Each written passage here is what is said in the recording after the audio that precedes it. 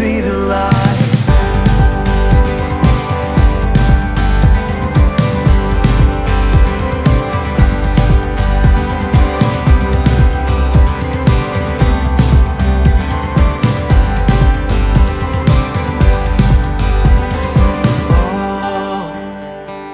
All of this for your glory. Oh, all of this for your glory. Oh, all of this for your glory. Oh, all of this for your glory.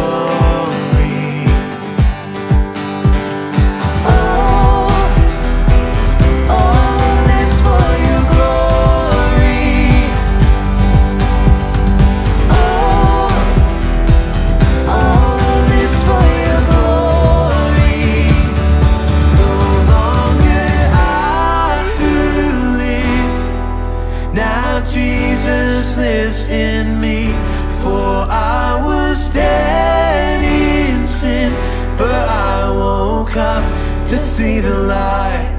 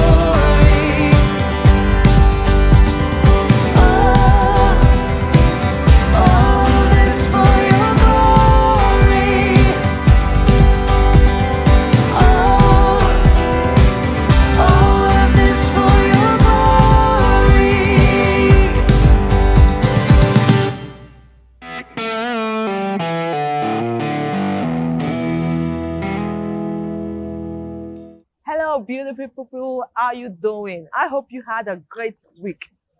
God says in all things we should what? Give thanks.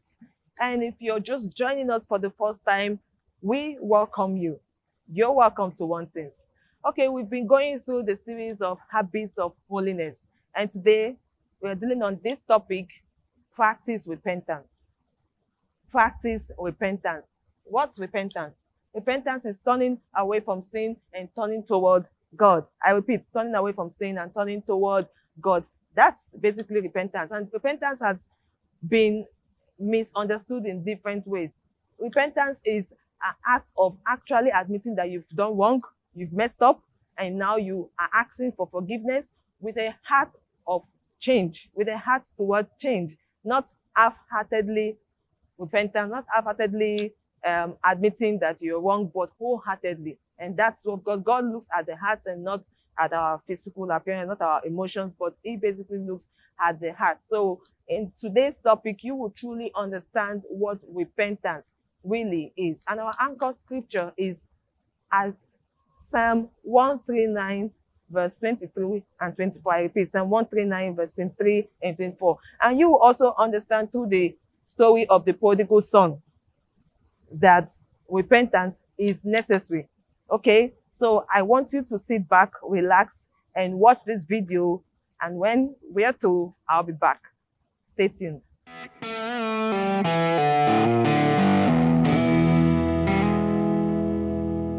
Every great story has a turning point, right? Every great story has this moment where things are going in one direction, and then all of a sudden, everything changes to go in a different direction, right? Great example, Peter Parker. Before he got bit by a mutant spider was nobody. But after that moment, come on, everything changed. Spider-Man entered the scene. Another example for those of you who like a little bit older school movies, and specifically I say that because there are newer movies in this series, forget about them, trash. But Luke Skywalker, the original Star Wars trilogy, right? His story was going in one direction, and then all of a sudden, everything changed when he found out, spoiler alert, that Darth Vader was his father. Every great story has a turning point. Now, one more for you, my personal favorite of those that I've mentioned.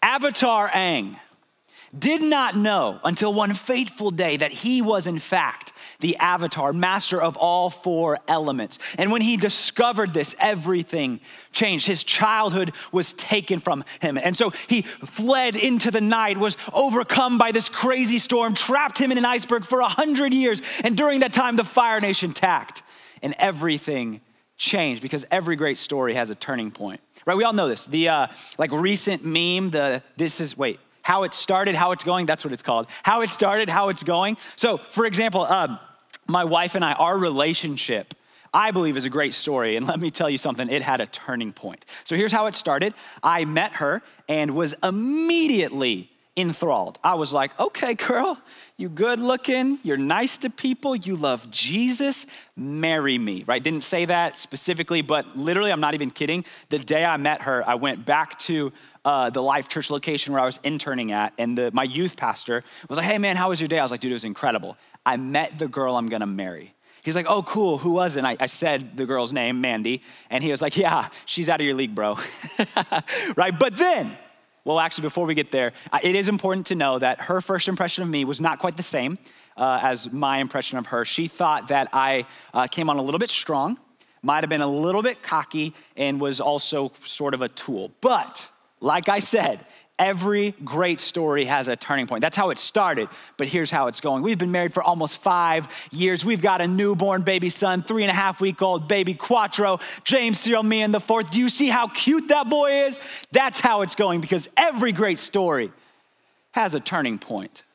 So we are in the third part of our series, Habits of Holiness, where we're exploring this idea that for those of us who are followers of Jesus, we have been called to live holy lives to represent our holy God. And specifically, we've been wrestling with the question as to how we can live with sexual integrity, both in real life and online. Because the truth is that we live in a world today that has a lot of really bad ideas about sex and sexuality. And it is so easy to get caught up in all the bad ideas that we miss the truth of what we've been called to do and who we've been called to be. In the first part of this series, we were reminded of who we are, because when we know who we are, we will know what to do. In last week's message, if you've seen it, we talked about the idea of choosing obedience and making that a habit, because obedience to God is so much better than obedience to anyone or anything else. Now, in part 3 of our series, we're talking about the habit of practicing repentance. Practicing repentance. Now, here's why we're talking about this. First of all, because when Jesus started his public ministry, this was actually the first command that he gave. In Matthew's gospel, we're gonna look at that one there. In chapter 4, verse 17, Jesus begins to preach. And here's what we're told he says, repent of your sins and turn to God, for the kingdom of heaven is near. So part of why we're talking about this is because it's a big deal, right? It was the first public announcement that Jesus gave, both in Matthew's gospel and also in Mark's gospel. It's literally the first things that we ever read Jesus saying. So this is an important idea for us to wrap our minds around. But here's the problem. For way too long, so many Christians have misunderstood the beauty and the power of repentance. And so that's why we're gonna explore this today. Because when we get this right, I am telling you what, you will start to understand that repentance is so much more than some weird weapon that people use to inflict shame on others. In fact, repentance, if we just begin to understand what it actually is turning from our sin and turning to God. That is what repentance is. It's the act of turning from sin and turning to God. And what we've got to understand about repentance is that repentance leads to redemption. Repentance leads to redemption. If we're honest, every single one of us, we want our lives to be a great story. A story where there are those redemptive moments where, at the end of the movie, when everybody stands up and cheers and celebrates, that's what we want our lives to be. And for those of us who are followers of Jesus, if that's what we want, then we've got to figure out how to get this right. Because I can say from the numerous conversations I've had with teenagers and young adults who grew up in Christian homes, who grew up going to church, and eventually something happened that just rocked their world. They either did something to hurt themselves, others, or the heart of God, and they became so overwhelmed by their guilt and their shame that they felt like the only response was to run from God and run from his people. And instead of experiencing the redemption that comes from repentance, they just ran so far away that their entire life was consumed by guilt and shame. So they just said, you know what, I'm done with this whole Christianity thing, because they started to think that the problem was God. What they didn't realize is that when we really understand what repentance is, we begin to discover that repentance is choosing to accept God's invitation to experience redemption.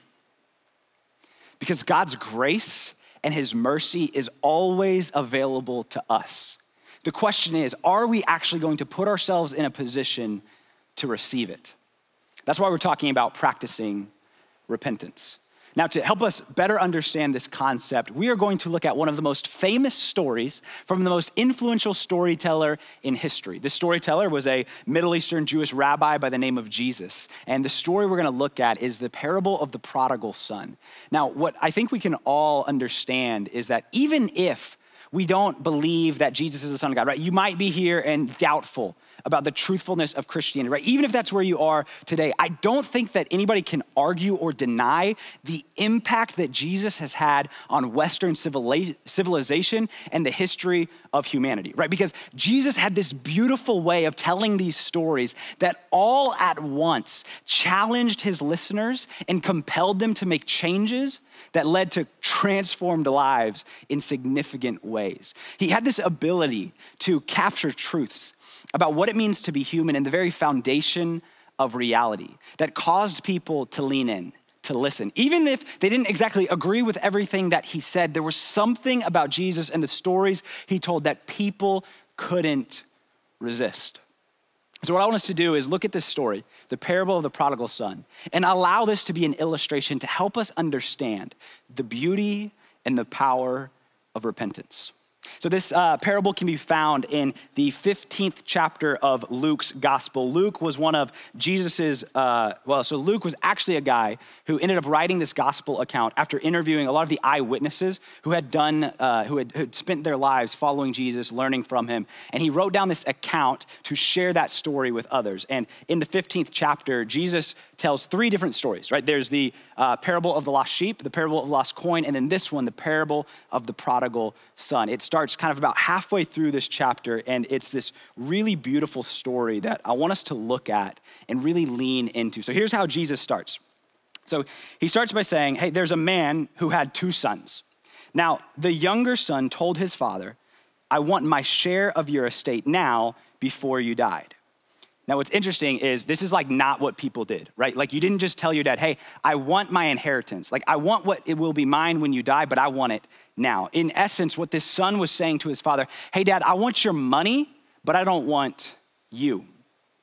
And what's crazy is the way that the father responded was by agreeing to divide his wealth between his sons.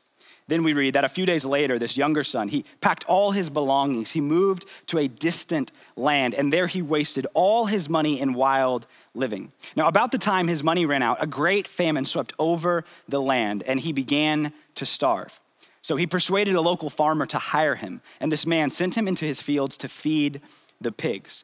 The young man became so hungry that even the pods he was feeding the pigs looked good to him, but no one gave him anything. So the story is a younger son tells his dad, hey, give me what's mine.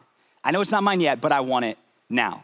Then he takes it, he goes off into a far off land. He wastes it all on wild living. And then he ends up in a place that I think we could safely call rock bottom, right? If you find yourself in a place where you are desperate to eat what pigs are eating, that is rock bottom. And that is exactly where sin leads us. When we choose to do things that hurt ourselves, others, and the heart of God, when we sin, we are choosing to take steps towards rock bottom, a place that none of us want to be, but unfortunately, some of us will find ourselves there at some point or another in our lives. A place where we are so overwhelmed by the regret of our mistakes. We feel ashamed about the things that we did that we wish we could go back and undo. That we find ourselves at a place best defined as rock bottom. So the question becomes, when we are at rock bottom, how do we respond? Like, what are our choices to make? Now, the first choice when you're at rock bottom is you can simply live in misery, right? Like, that is a terrible choice. And thankfully, not many people choose that option because it is miserable. The second choice we have in how we can respond when we find ourselves at rock bottom is that we can numb the pain. We can numb the pain.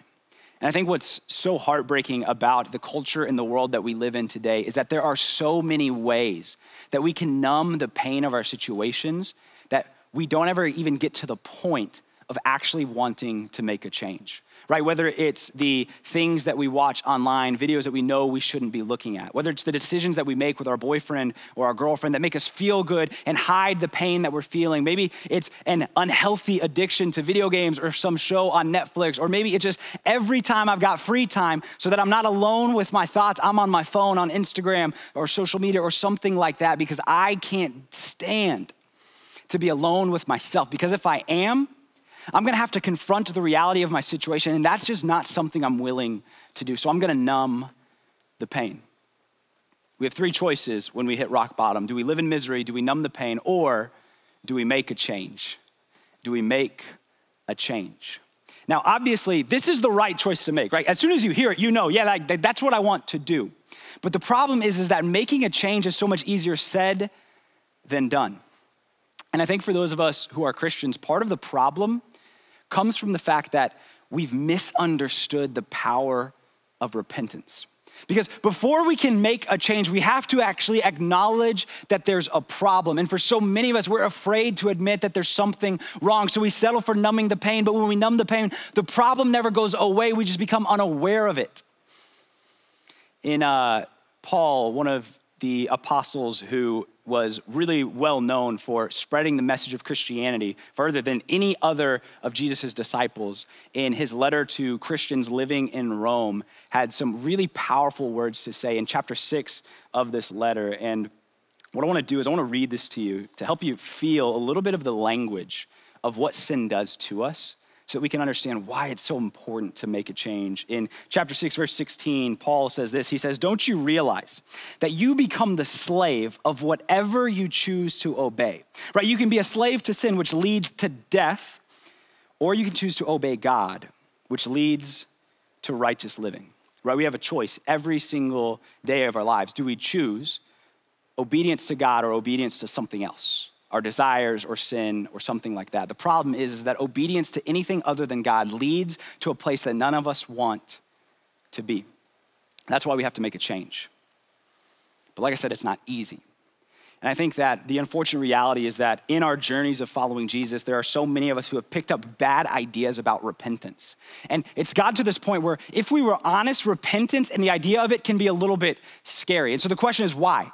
Why is it that this beautiful gift from God has been distorted into this way that now it is scary so that nobody actually ever does it? I think the problem that we've made out of repentance is that we have assumed that God would do to us what we would do to someone else. Right? Because when we mess up, when we do something that's wrong, when we hurt somebody else, what we want to do is punish that person. But what God always does is offers forgiveness. You see, we've caught up in this bad idea about who God is. There are some of you, as you're listening to this message, you have this perception of God that he's some almighty sky bully, waiting to see you mess up so that he can punish you. Maybe for others of you, you're like, nah, I don't think that's what God is like. He's more like a fun uncle. He just wants everybody to have a good time. But the problem with both of those versions of God is, first, they're not true. Second, is that either of those versions will not lead us to experiencing the beauty of repentance, because it is only the God revealed through Jesus, where perfect justice and unbelievable mercy come crashing together in a way that helps us understand both the importance and the power of repentance. It's not a weapon to inflict shame. It's an invitation to experience the forgiveness of God and the redemption that comes from it. Listen to me, repentance is choosing to turn from your sins, to turn from death, and then to turn to God, to turn to life. Repentance leads to redemption, and we all know that every great story has a turning point. And there are some of us right now who we are at that point, and today is the day that you finally make the change. You see, God's grace, his forgiveness, his mercy are available right now in this moment. The question is, will you receive it? Now, here's what I do. I want to not just tell you about this, but I want to show you a silly little illustration that I think can help us understand what repentance is like and how God is active through this process. So I invited one of our youth pastors, TJ Hamani, to come up on stage. This is him. He is an absolutely incredible gentleman. Look at that. Wow. Look at that. That's a walk with confidence. He's holding a 9-square ball because that's what I happen to find. So here's what I'm going to do. TJ, in this illustration, you are representing God in this relationship. So you have this ball. That ball is your forgiveness and your grace. Now, I am somebody who is walking away from you towards sin. So what I want you to do is I want you to offer your grace, your mercy, and your forgiveness to me. Did you see what happened? Right, when I am actively moving away from God, or maybe even I'm subconsciously turning from him, not even fully aware of it. When God is offering his grace, his mercy, and forgiveness to me, I'm never going to be able to receive it because it is there and it's available, but I have my back turned towards God, who is the author of life and the source of grace. But if I choose to repent, to turn from sin and to turn to God, then when God is offering his grace, his mercy, and forgiveness, guess what happens? I can actually receive it. And this is the thing that I think is so important for us to wrap our minds around, because there are people who would consider themselves followers of Jesus, but because they've messed up, because they've done something wrong, they're now feeling overwhelmed by shame and regret. And when they see their sinfulness in light of God's holiness, they become even more ashamed. So they just keep running away from God. But the entire time, God is inviting them to turn back to him, because repentance leads to redemption. And when we choose to turn from our sin and back to God, what we're doing is we are choosing to accept God's invitation to experience redemption. So when you're at rock bottom, what do? Do you live in misery? Do you numb the pain, or do you make a change? Listen to me, every great story has a turning point. Later on in that same letter to the Romans that I just read for you, I read you verse 16, but in verse 23, here's what Paul says. He says that the wages of sin is death. The consequences of sin is death. The place that sin leads us is death. But the free gift of God is eternal life through Christ Jesus our Lord. The gift of life is available to us, but there are some of us who are so blinded by our sin and our shame that we are so focused on our guilt that we miss out on God's gift. But I'm telling you, it's available. All you have to do is turn, to repent, to choose to accept the gift that God is offering, a gift that will lead to you experiencing redemption. So how do you respond? Do you live in misery? Do you numb the pain? Or do you make a change? Every great story has a turning point. And the prodigal son who said, hey, Dad, I want your money, but I don't want you. His story is about to have its turning point. So continuing on, in Luke chapter 15, in verse 17, what we're told is that the younger son finally came to his senses. He says to himself, at home, even the hired servants have food enough to spare, but here I am dying of hunger. So here's what I'm gonna do. I'm gonna go home to my father. I'm gonna say, Father, I've sinned against both heaven and you. I'm not even worthy to be called your son. Please take me on as a hired servant. So what did he do? He returned home to his father. He turned from his sin and he turned to the goodness of his father. And while he was still a long way off, his father saw him coming, and filled with love and compassion, with love and compassion, not shame and judgment, but love and compassion. The father runs to his son. He embraces him. He kisses him. His son says to him, Father, I've sinned against both heaven and you. I'm not even worthy to be called your son. But his father doesn't even acknowledge what his son is saying. And here's what he does. He tells the servants, quick, bring the finest robe in the house, put it on him, get a ring for his finger, sandals for his feet, kill the calf we've been fattening. We must celebrate with a feast, for this son of mine was dead, but now he has returned to life. He was lost, but now he is found. So the party began. Listen to me. Every time a sinner repents, heaven throws a party. And I believe that today is the day that God's gonna throw a party for you. Because today is the day that you're gonna make a change. You're gonna choose to practice repentance, to turn from your sin and turn to God, to accept the gift of forgiveness that God is offering you, the gift of an invitation to experience redemption. So let's get a little bit more practical, right? We've talked about repentance. I've showed you from several different stories, even throwing a rubber ball, like what repentance looks like. But let's get really, really practical. What is repentance, right? It's the act of turning from our sin and turning to God. So I'm gonna give you the ABCs of repentance. Come on, somebody. ABC, easy as 1, 2, 3. This is gonna be good. You better get ready. A, admit you've messed up.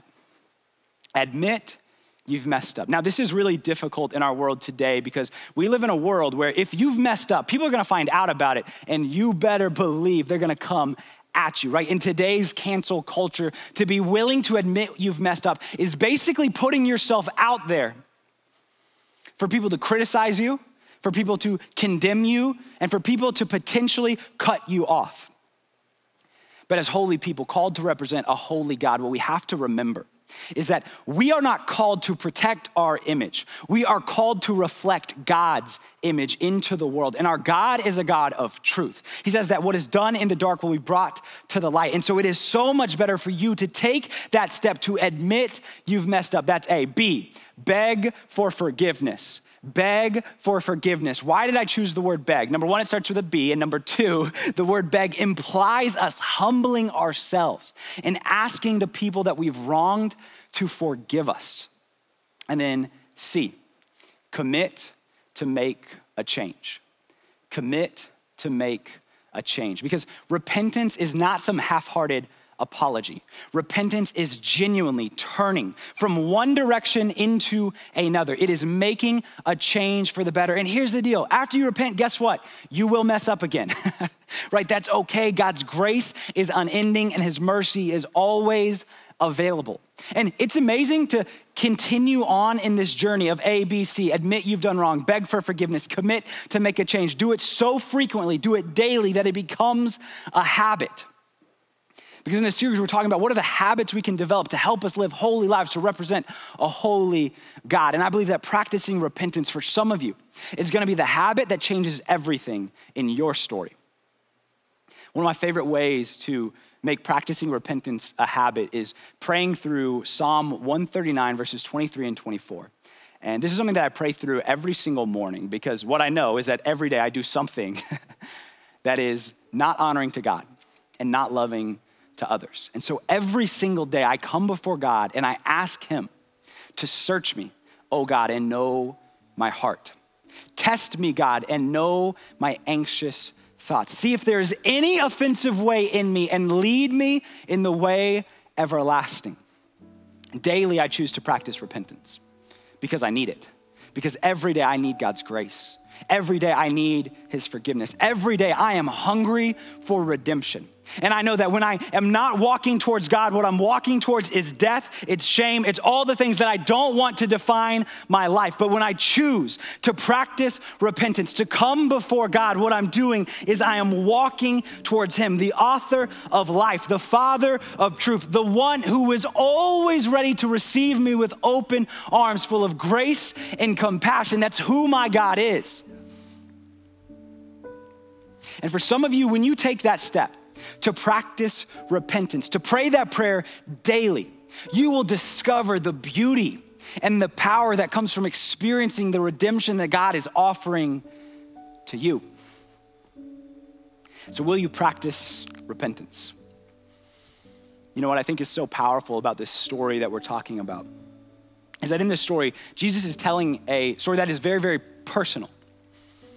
But at the same time, this story is so much bigger than any of us because it's the story actually of all of us.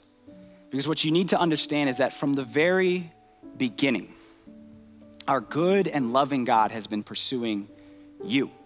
And as humanity, we've been just like that younger son, where we said, hey, God, I want your favor. I want your blessings. I want these good things, but God, I don't want you. And as human beings, in the beginning, we rebelled against God. You see, for us, it wasn't good enough to serve on God's behalf. We wanted to serve in his place. It wasn't good enough for us to say, God, you are king. Instead, we wanted to be the kings of our own lives. So we turned our backs on God. We rejected him.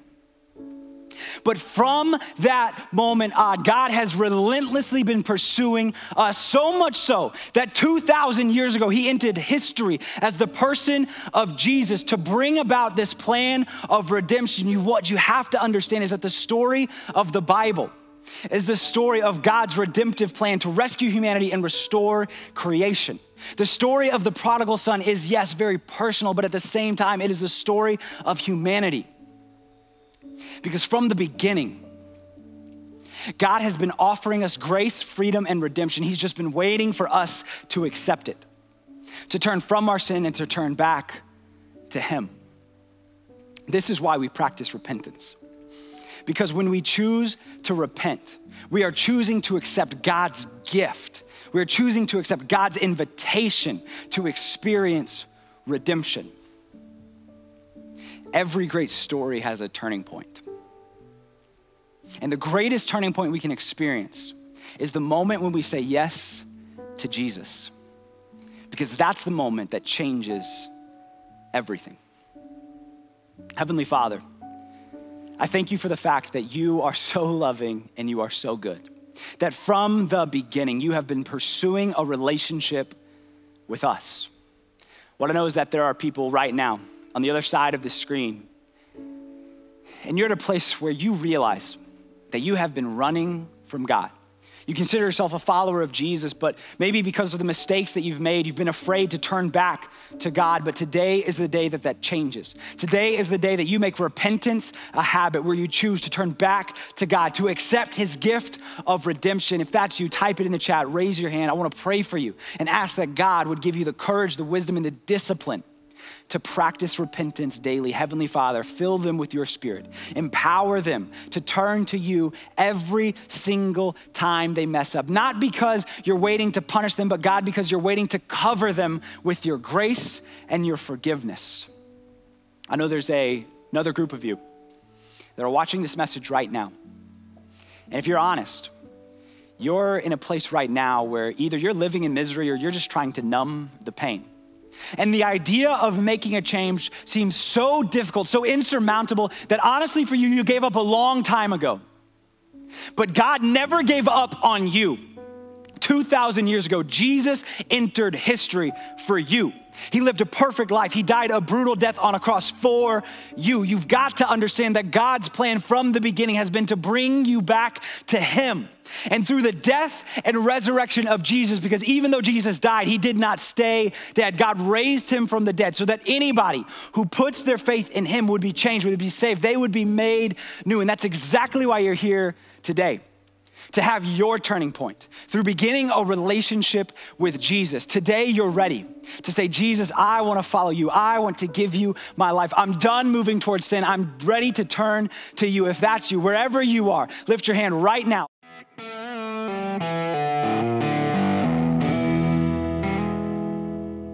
Welcome back. I hope you just enjoyed the video you watched. The prodigal son had... Okay.